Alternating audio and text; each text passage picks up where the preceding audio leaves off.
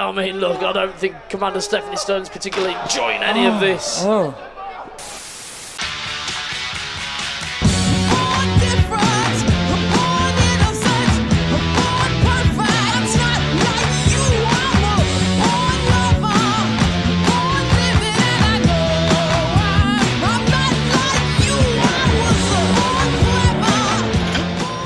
Ow. Ow. Ow. They told me wrestling was fake. And then I took a really big fall. And I don't even have the footage of it yet, but look at this. Right, now imagine that going a bit wrong. Ow. It's not actually that bad, but it really hurts. So I'm really milking it. Speaking of milking it, we've got a video about a $10 fatality today. How much of this can you actually hear through my medical grade bandages? Just quickly, if you'd like to do me a solid, please consider voting for Kid Bandit versus Commander Sterling for Queer Wrestling Match of the Year and Commander Sterling for International Queer Wrestler of the Year in the Queer Wrestling Awards. Link in description. Thanks. No! It's 5:52 PM on a Sunday evening. As I type this, the script I'd already written had to be thrown out because developments rendered the subject obsolete. 24 hours ago, I was in a wrestling match that involved me taking several tumbles onto concrete, harshly bumping face first onto the unyielding ring apron, and taking a powerbomb from the second rope in which I uncharacteristically botched the landing and crunched a significant portion of my neck and head. No concussion, thankfully. That is to say, I am exhausted, slightly out of it, in notable amounts of physical discomfort, and have had to pull an entirely new script out of my premium grade anus on an evening where I really would like to just curl up with a good book and a fistful of codeine. To make matters worse, earlier today, when I thought I had this script in the bag, I finally crossed an ambition off my bucket list and watched the entirety of the original run of Twin Peaks, an accomplishment that has left me in a state of bewilderment because, well, I just wrapped up watching all of Twin fucking Peaks. I am not in the right frame of mind for anything. What the fuck? And all of this is happening in November as the news cycle starts to slow down in anticipation of the holidays, and I'm looking at a bunch of news that's mostly not fucking interesting or extensive enough to support a whole bloody video. I mean, the Assassin's Creed pop-up ad thing was audacious until Ubisoft ruined it for me by explaining themselves in a way that made just enough sense to not support half of what I was gonna say. The Last of Us Part 2 getting remastered only a few years since its original launch has been criticised and questioned, but there's just not enough there for a detailed breakdown of it, at least not yet. Electronic Arts announced a Sims 4 expansion in which you can be a landlord, setting you up to play as perhaps the most morally bankrupt villain protagonist in video game history. I mean, that's basically all I can say about that. Speaking of EA though, Immortals of Avium's developer has claimed that the aggressively mediocre game's poor sales can 100% be blamed on a busy launch calendar. 100%! That's a massive fucking percentage. That's like even bigger than 99%. And I'm sure it's because it came out near Baldur's Gate 3. It couldn't be due to the fact it was so fucking unoriginal you could predict the entire plot if you'd watched literally any 3 fantasy movies made in the past 50 years. No. Fuck it. Let's complain about that $10 fatality in Mortal Kombat 1. A bit of old news by now, I suppose, but I never got around to it, and it's a good chance to talk about fighting games some more, a genre I'm now a complete expert in because I play Street Fighter 6 using modern controls and literally nobody can stop me. But seriously, Warner Brothers is a huge fucking piece of shit, and it's always a good idea, it's never not relevant, to call Warner Brothers out for being a huge fucking piece of shit.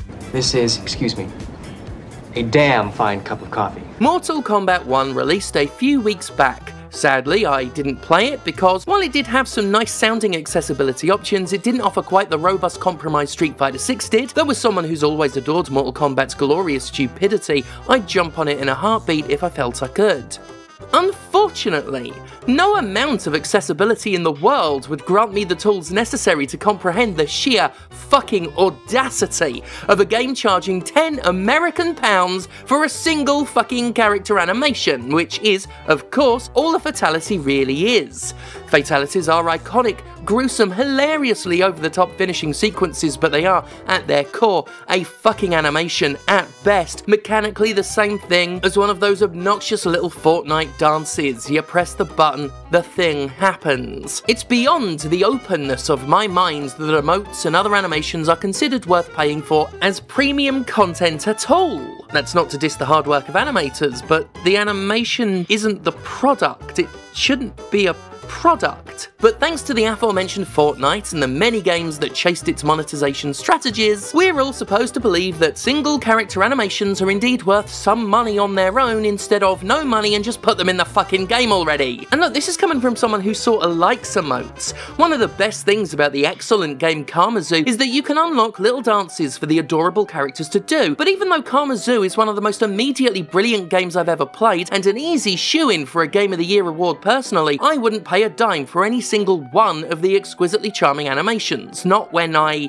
you know, bought the fucking game in the first place. Anyway, speaking of Fortnite, Warner Brothers did more than just try to sell an animation. It copied the smash hit Battle Royale's entire storefront concept with a rotating shop of limited items. Epic Games popularised several really shitty business models when it launched Fortnite into the world, the Battle Pass being the most ubiquitously chased bandwagon, and the rotating storefront perhaps being the most disgustingly insidious. Even before the $10 finisher situation, Mortal Kombat was coming under fire for having such a store in the first place, and rightly so. At least Fortnite has the weak excuse of being free to play. Mortal Kombat 1 is a $60 game. What? Oh no, we don't say that anymore, do we? No. Sorry, Mortal Kombat 1 is a $70 game, but is stuffed to the brim with microtransactions and a plethora of pathetic ways to carve the experience into piecemeal purchases rather than offer a full premium product for a full premium price. A classic case of fee to pay, as we like to say around here. Another thing we like to say is Warner Brothers is a bunch of fucking shitbags. Rotating storefronts are really underhanded and particularly predatory ways of encouraging habitual and/or impulsive microtransaction purchases. As we discussed in our classic video, The Addictive Cost of Predatory Video Game Monetization, time limits are a popular method of attempting to panic users into spending money, exerting pressure on them by dangling the threat of missed opportunity. This was boasted about in that despicable talk we analysed in that video, where a game developer proudly explained how the mere inclusion of a goblin with a ticking clock would be enough to cause anxiety in potential buyers and push them towards spending without thinking. Rare cards appear and you see the goblin going with his clocks tick-tock. I'll take it away from you, I'll take it away from you. They are scarce, they go away. This is a brilliant way to get more people to spend more. It's not acceptable in freemium games, let alone $70 ones. Of course, it's a sales technique that's older than video games themselves. The limited time offer, get it while stocks last, call within the hour for a discount, etc. That feeling of urgency, of making you buy now and think later because this could be your last chance, is what rotating storefronts are entirely designed around encouraging. And because Warner Brothers is Warner Brothers and decency is an alien fucking concept, the $70 game has plenty of DLC on top of the microtransactions. As well as that $70, you can get the Cameo Unlock Pack for $19.99, the Combat Pack for $39.99, the One-Time Dragon Pack for $1.99, Shang Tsung for $7.99, Havoc for $7.99, Omni-Man for $7.99, and Tremor Cameo for $4.99. Naturally, as well as the $70 standard edition, Mortal Kombat 1 offers a premium edition for $109 and a collector's spelled with a K edition for $249. Fuck. So many new and exciting ways to give Warner Brothers money! Aren't you excited?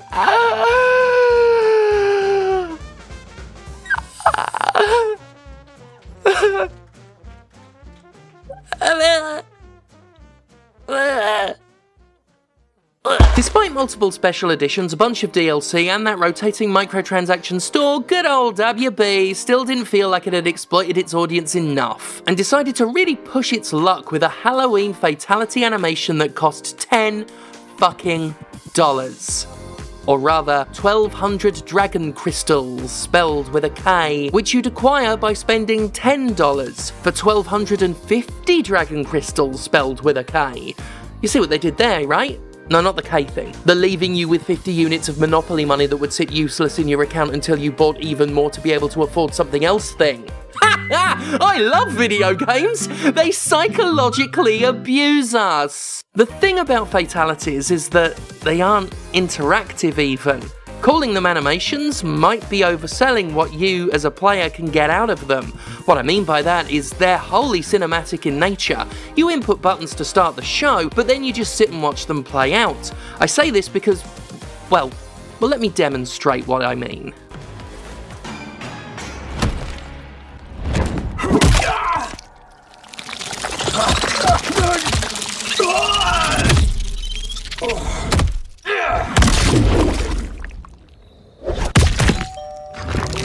Fatality. Sub-Zero wins. That'll be $10, please, thank you! What do you mean you don't want to pay me $10? I literally just gave you a fatality. I just gave that to you. Oh, come on, give us a tenner, I'll suck you down. See, you just got the exact same thing anybody who paid $10 to unlock that fatality got. You were able to watch some guy plonk a bug-filled pumpkin on another guy's head and then kick it at a door. And you got to watch it for free. Yes, I realise I'm really being browbeaty about this, even by my standards, but I'm not sure one can stress enough exactly how fucking worthless this is. It's $10 for a 20-second cutscene. That's exactly what it is. That's all it is. If I wanted to pay to watch a cutscene, I'd buy the Metal Gear Solid remasters. Or I would if I hadn't bought them already. Oh, maresy dotes and dozy dotes and little lambsy divey, a kiddly divey too, wouldn't you? Now if the words sound queer and funny to your ear, a little bit tumble and jivey. The backlash to this ridiculous premium fatality was swift and severe. Weirdly, it turned out that people didn't like the idea of paying $10 for a 20-second cutscene in a $70 game with tens of dollars of DLC and a rotating microtransaction store. Weird that! Warner Brothers, ever the wanker, decided to try and soothe tension by addressing the situation in a way that looked like a compromise, but was in essence a little more than doubling down and unsubtly sending the message that giving them more money is always a good idea. We appreciate your feedback on everything MK1, oozed a statement on the official Twitter account of Mortal Kombat 1, and no, I'm not going to start saying X, formerly Twitter, like everybody else does. That grammatically inaccurate sentence is the closest NetherRealm or Warner have come to directly addressing the criticism, but they did have an indirect non-apology to show for themselves. See, there are two other fatalities coming out that, like the Halloween fatality, are themed around holidays: the Thanksgiving fatality and the Christmas fatality. In response to the criticism of charging a tenner a piece for these things, Mortal Kombat 1 is offering the other two fatalities quote-unquote free to anybody who was already duped into buying the first one. The so-called Seasonal Fatalities bundle, containing all three 20-second cutscenes, spelled with a C, will officially cost 1,200 dragon crystals, spelled with a K. Before the backlash and the official response, it was naturally expected that this bundle would have cost $30, but obviously they can't do that anymore, so I guess, hooray for the consumer? Instead of spending $30 for a single minute of cutscenes, you only have to spend 10? That's a win? TM? I suppose? Really? Can I get higher than this? No. No, of course it's not really a win. While some people have been mollified by the move, others remain angry at the situation, rightfully so, because all Warner Brothers has done here is provide an additional reward to people who were conned into spending their money, reinforcing for them that buying the $10 cutscene was a good idea actually, while creating the illusion that $10 for 3 cutscenes is a good deal via that classic psychological technique I like to call envelope pulling. Envelope pulling is when you do something fucking egregious and overstep the mark, then walk it back to something that's still egregious, but retroactively appears more acceptable because it's no longer as bad as it could have been. Basically, you push the envelope, and then you pull it back a bit. We see this in video games all the time, and I've criticised it a lot, especially when it comes to monetization strategies where a company will do something so heinous that when it stops, people are relieved enough to make concessions for only slightly less heinous shit. The biggest example, of course, being how loot boxes made so many people more forgiving of regular microtransactions because at least they weren't literal gambling. Mortal Kombat 1 is absolutely pulling the envelope with its paytalities. Make no mistake, $10 for 3 20-second cutscenes with a C is a fucking scam, but the news went some way towards softening the stances of quite a few people. Way fewer people now are questioning why we're paying for fatalities, or, in a point I find quite interesting, how exactly Warner Brothers can claim these fatalities are worth paying anything for at all when it can so suddenly and whimsically cut the price of 2 of them to $0. I mean, that's what they did, didn't they? They were gonna be a tenner each, now you pay a tenner for all 3. 2 of them were marked down 100%. So they're worthless, right? They're fucking worthless. Whatever happened to that age-old excuse that microtransactions and DLC were important because games weren't making enough money otherwise? Games have to make money somehow. I don't like microtransactions, but they're important for supporting the game. You know, all that shit apologists have constantly yelled at me ever since I started criticising all of this stuff. Apparently, the monetization of Mortal Kombat 1 is so crucial to breaking even, so important to the longevity of the series, so supportive of the game's development, that Warner Brothers can literally give it away and suffer no damage. Gosh. Reminds me of the time Star Wars Battlefront 3 took all the microtransactions out and EA boasted to investors that they'd suffer no material loss. It's almost as if these companies are charging excessive amounts of cash for shit that has no value whatsoever, and that they're already raking in so much fucking money that what they're gouging out of people who already paid them means next to fucking nothing beyond their sheer profiteering greed for it. What a bunch of cunts. With a K. And because it's with a K, Z-Man, we don't have to like edit in Skeleton Warriors for that, like to censor the word cut. That one was with a C, so you better just like do a very quick Skeleton Warriors over that, but the next cut I say is with a K. Cunt. Obviously the cut I just said before I said the cunt with a K was cunt with a C, and the previous cut was, that would have been a cut with a C. Following another cunt with a K. Steph, you know they invoice us every time they show up. Unless your vehicle has a cow catcher on the front of it, or you have something in your insurance that still pays out in the event of disembodied goat genitalia, I'm going to suggest you avoid the I-7 for at least the rest of the afternoon. Well, that's been the Drive Time Report. Let's get back to our non-stop rock block, ad-free, thanks to a sponsorship from Creedle and Crab Nuts. Our first song is a dedication going out to Stephanie Sterling from the gang over at Jimquisition, who'd like to wish you a speedy recovery from a number of injuries sustained during a professional wrestling match. Now, I thought that stuff was fake. Anyway, this is Eclectic Shite Orchestration with their latest hit. You're listening to 96.9 KOCK's Drive Time, only on 97 Rooster. Shang Tsung's $8 fee, $10 fatalities. Can't stop paying for this Mortal Kombat game. They want me to piss all of my cash away with a K. Those pigs at the WB, monetizing desperately, nickel and diamond, all that cutscene ultra violence getting screwed. A Warner Brothers crap today with a K. It would be nice to pay one price and beat up Liu Kang with Kitana. How is that so hard? These corpo guys must monetize. They've had their hands in pies for so long. What a bunch of dogs.